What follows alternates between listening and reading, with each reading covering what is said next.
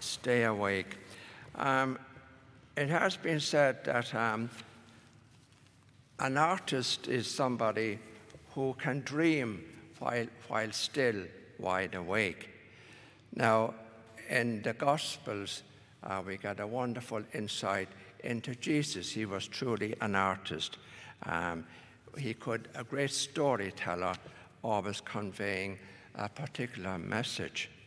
And the same way with true artists, they can see something that other people don't see. As for example, Van Gogh, we're told, was hypersensitive to light and form. And so he could see things there and paint, something beautiful. Same way with an artist or with a sculptor. In a piece maybe of scrap metal or something that somebody has discarded, they can dream and make it into something beautiful. Now, how does that apply to St. Monica this morning? Well, Monica represents many, many women today, many mothers who have family, have fallen away from the faith, sons or daughters or grandchildren. And they worry about them.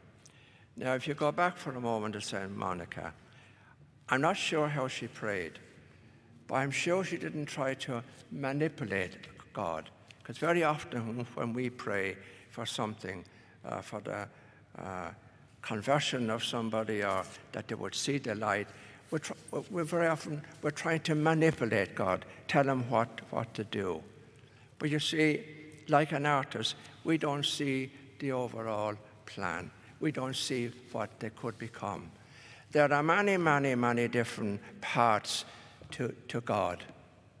And your path or my path is not necessarily the true one. There are many other paths. And in the life of St. Augustine, God saw in Augustine something wonderful. And the early part of life was an important part of his life. But for that, going astray and all the things he did when he was far away from God, that was all part of his life, forming the overall plan. And just like a true artist can see the finished product, that's what you and I have got to remember. God sees the finished product. And so what I'm saying to you this morning is, don't unduly worry.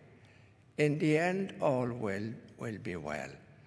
And God, everything will work out in the end. That is very, very true.